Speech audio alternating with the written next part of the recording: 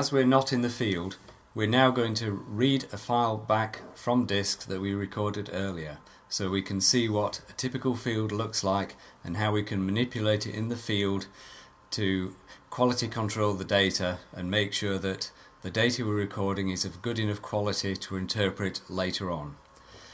I will make it clear at this point that the software that comes with the geode, which is called Size Module Controller, is field acquisition software. It is not data processing software, which we'll cover in a separate tutorial using Size Imager software. So at the moment we have our three windows. We have our shot window, our noise monitor and our log file. Now from now on we're going to be purely looking at the shot window. The other two windows are irrelevant, so I'll maximize the shot window and I'll come here to File, Read Disk, and I shall read back a file that we recorded earlier in the field. Click on Open, and now we see a typical refraction data set. Down at the bottom here on the geometry, it shows the geophone positions.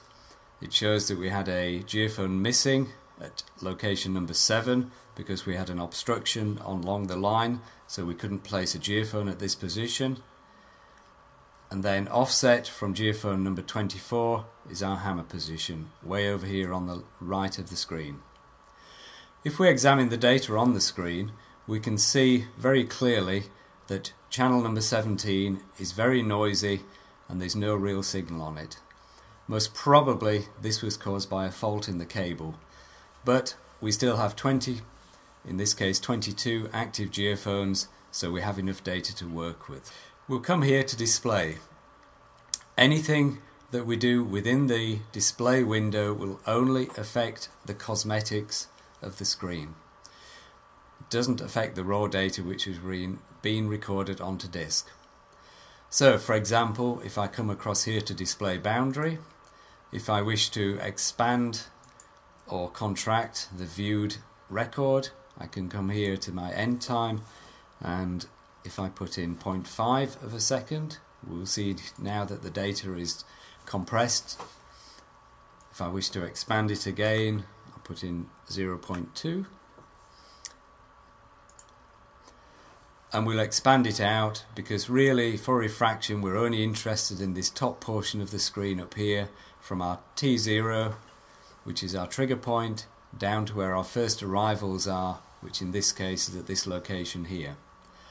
If I wish to examine, for example, the first 12 channels in more detail, I can put in number 12 as my end channel, click on Apply, so now I'm only displaying the first 12 channels, and so on.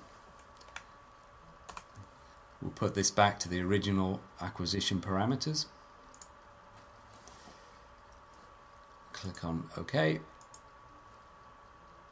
Back into display.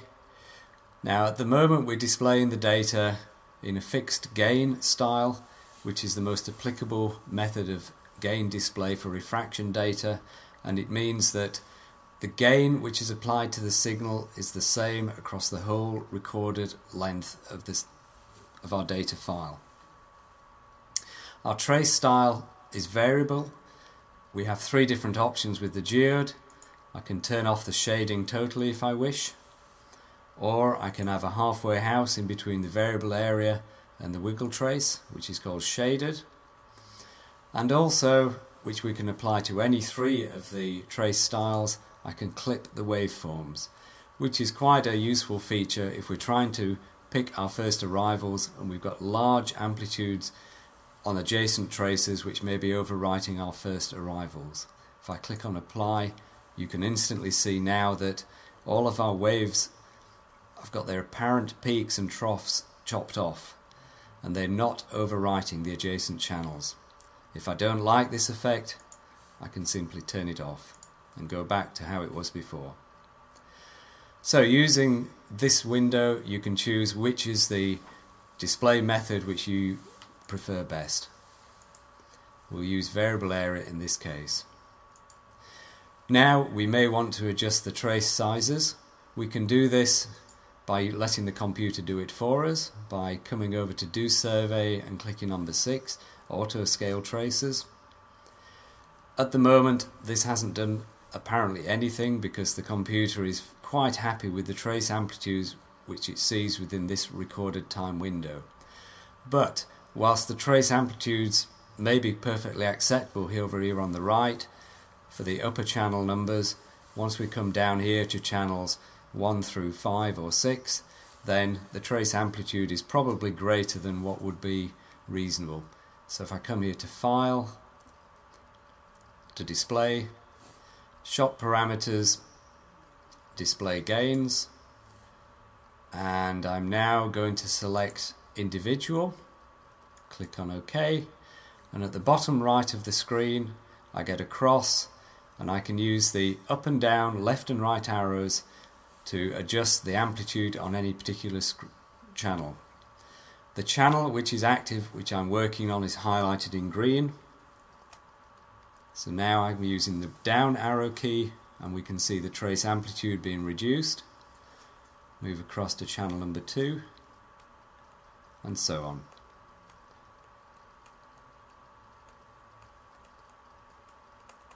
You need to adjust the trace amplitudes so that you can still see the first arrivals quite sharply, but you're not distorting the data. When I'm happy that I've got my trace amplitudes adjusted correctly, I click on Escape to come out of the edit mode. It's important with seismic refraction that you do examine the data closely in the field, because it's absolutely critical that you're able to identify where these first arrival points are, or first breaks if you like, because quite often what looks like good data when you're in the field, when you come back to the office to try and edit the data and process it to interpret it, these first arrivals may not seem very sharp, but by then it's too late.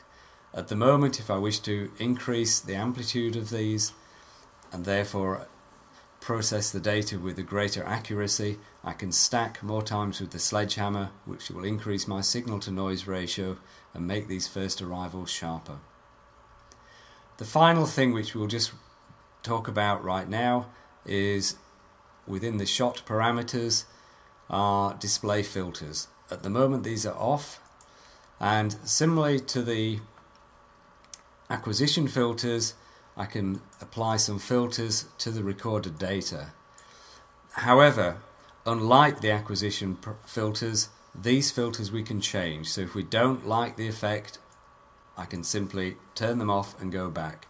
So for example, if I apply a low cut filter of 30 Hz, click on Apply, you can see that our data has now been cleaned up a little bit. If I go right the way up and let's put this in at 100 Hz, a large amount of the amplitude of our data has gone, which means most of our data has got a dominant frequency lower than 100 Hz. So in this case this is probably not a very good filter to use. So I'll turn it back down again and apply a filter of 20 Hz, and we get our data back. Or I can turn it off totally